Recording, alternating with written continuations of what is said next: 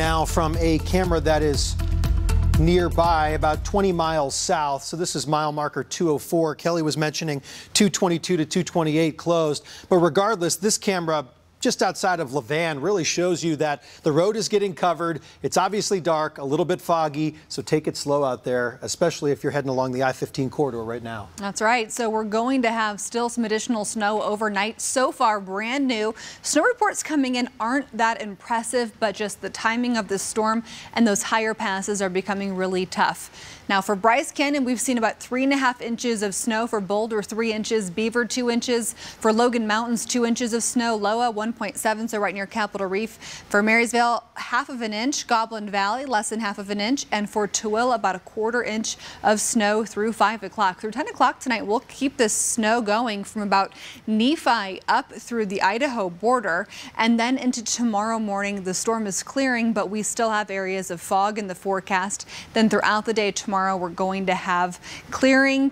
By Friday, we end up with another quick moving system. So here's what I want you to know. We do have winter weather advisories for southern Utah through 8 o'clock tonight. For northern Utah, from Nephi all the way up through Ogden, winter weather advisories through 2 a.m. Slick roads expected. Right now, we're seeing them already for the evening drive, already causing some problems near Nephi.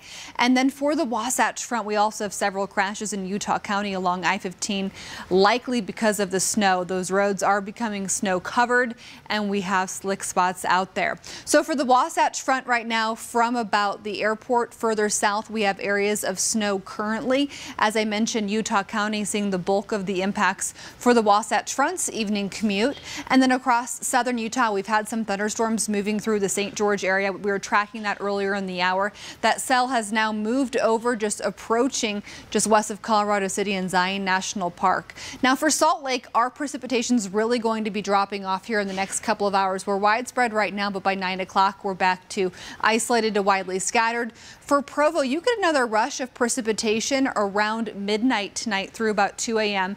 and then things really begin to taper off.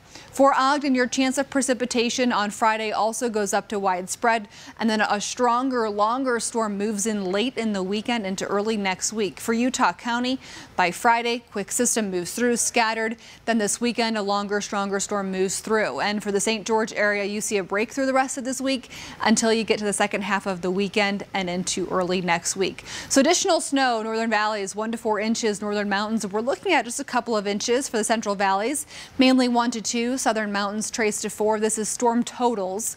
And for the Uintas, we're looking at about 1 to 2 inches of snow. So ski resort's not going to be a major player, but tomorrow could be surprisingly good in the morning with just some nice, fresh softness on the top. Now for St. George, 51 tomorrow, 53 on Friday, and then rain, snow likely Sunday into Monday. And for the Wasatch Front, 38 tomorrow with hazy sunshine, 39 on Friday. Quick system moves through, stronger storm late in the weekend.